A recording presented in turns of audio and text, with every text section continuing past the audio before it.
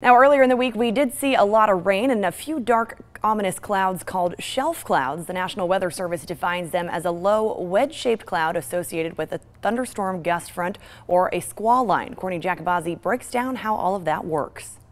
It all starts with a line of thunderstorms, also known as squall lines. Those produce very strong downdrafts of rain-chilled air, and as that hits the ground, it spreads out horizontally, putting cooler air ahead of the storm. However, this cooler air runs into warmer air that hasn't been cooled by the rain, hence why we see warmer temperatures where you don't see storms roll through.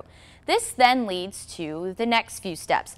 The warmer, moist, and less dense air gets lifted by the cooler, dense air condensing to form a cloud.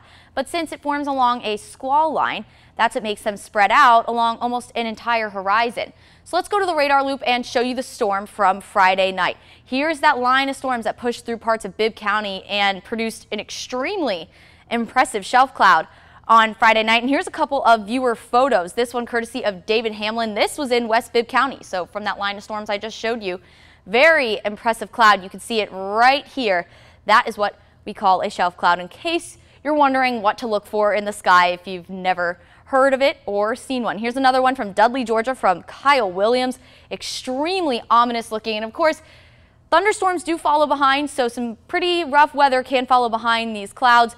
When you're snapping a picture, be sure to do so safely. We love to see these photos. We are claiming them as shelfies, so be sure to send yours in to us on the 13 WMAZ Facebook page. Do so safely, because we always love to see them.